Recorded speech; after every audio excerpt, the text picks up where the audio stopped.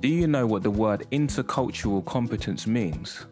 Do you understand the difference between ethno-relative and ethnocentric worldviews?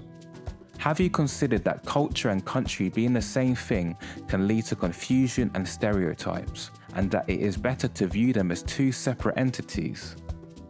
You might think that knowing about country facts or differences between cultures is the key to being interculturally competent, but that is in fact only a small piece of the puzzle. This Open Learn course, made by the Open Centre for Languages and Cultures, will explore how intercultural competence is not achieved by learning country facts, but through lifelong holistic learning.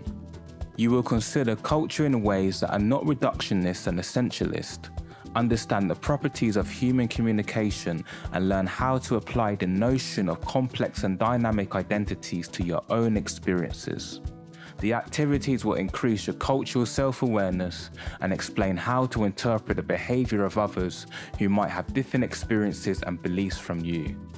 The course aims to give you clarity on what is going on during an intercultural encounter, and to show you that your empathy, open-mindedness, experience and knowledge make you very well equipped to master such situations.